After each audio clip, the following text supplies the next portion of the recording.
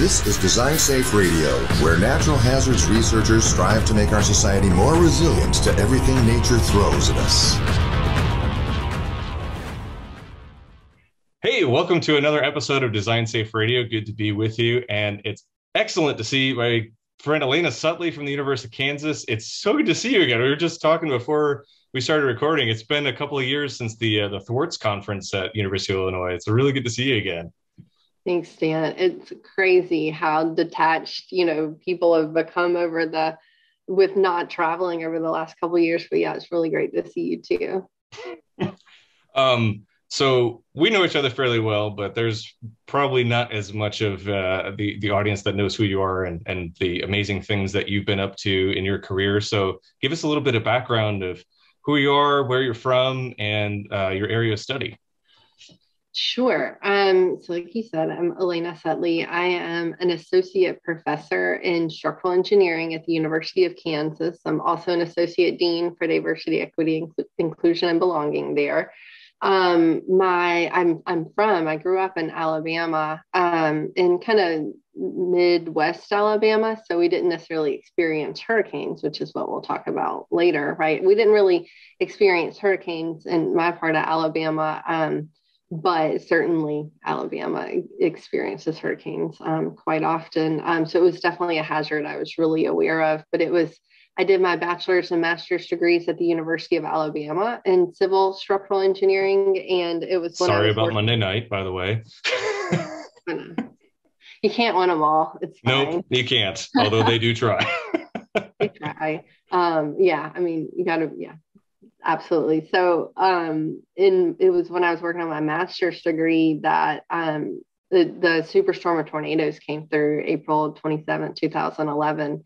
And that was kind of a really important, I would say, focusing event for me because it really motivated my passion for wanting to study natural hazards. And, it really opened my eyes to the disparities in our communities and how different neighborhoods and people are disproportionately impacted and go through recovery processes. And, I got lucky, you could say, because then like that personal experience and that passion that developed from that personal experience intersected with an opportunity to start studying that. Right. So I got fortunate in that sense. And so my PhD, I was actually originally trained in earthquake engineering. So the professor, he didn't have a hurricane or a tornado project. He had an earthquake project, which was great and super fascinating.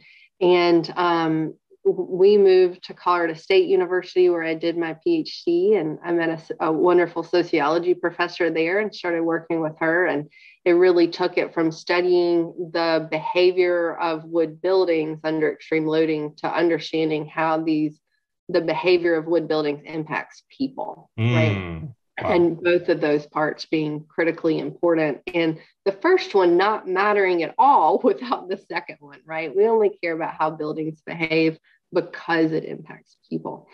And so that's been the focus of my research since. And at KU, they've been super supportive of me being in that interdisciplinary space. I'm housed in a relatively traditional civil engineering department, but my research is mostly very interdisciplinary and collaborative with the social sciences. And so since being at KU, I've been able to expand my research program to studying other hazard types like tornadoes and floods and hurricanes. Wow, that's awesome. Yeah, you've been doing a whole lot in your career, and it's been really fun to follow along the past few years since we've known each other. Recently, you've been researching the vulnerability of manufactured homes during hurricanes, and wondering what kind of impact you hope that study will have.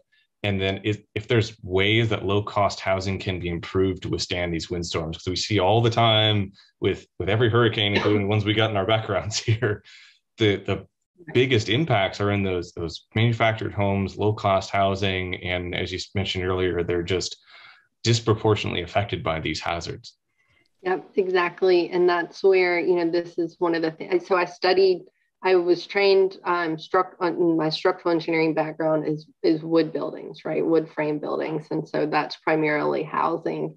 And that includes manufactured homes. And that's definitely, as I started reading more and more in the literature, watching these disasters take place in the US, you start to see, okay, it is manufactured homes over and over again that are being completely destroyed, that are not performing the way that they should be even too. And in tornado regions, right, this is where the most fatalities come from too, are people living in manufactured homes when the tornado passes them. And so it just really sparked my interest because of that intersection. More than 20 million people in the US live in manufactured homes. That's a lot of people. And it's weird because there's actually several weird things about manufactured homes, because one of them is that their construction is governed by HUD, the U.S. Department of Housing and Urban Development, and their like code system, as opposed to other building codes, right? So it's not ASC 7 where we get the loading. It's not the International Building Code. It's HUD that governs those guidelines for manufactured housing design. And then the other thing that's weird about manufactured homes that's relevant in this context too is that when you study the social sciences, and specifically with respect to kind of hazards and recovery, it's their tenure, right? Most people who live in manufactured homes own the home, but more often they rent the land.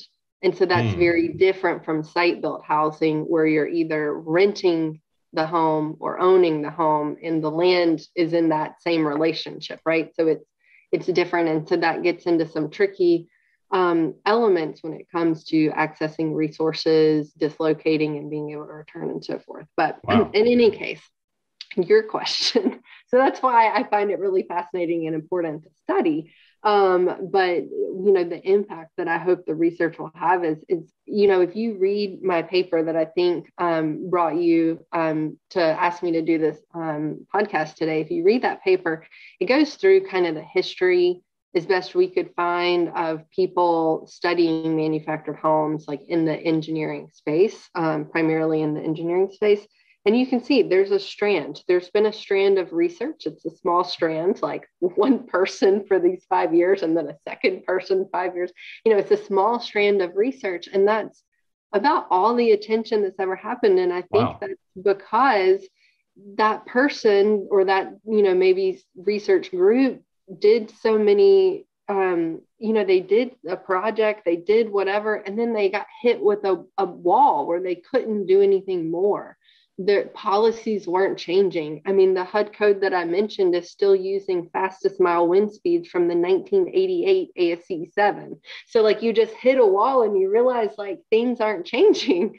The research I'm doing is not having an impact, a big impact, right? And so that's what I would hope. That's my goal, is to not give up on this research line. Not to say that those people gave up, but just to not, drop this research line, and to ultimately bring more people's attention to it, and to ultimately be able to change some of those policies to actually have some impact in the way that the design and construction of these homes is going.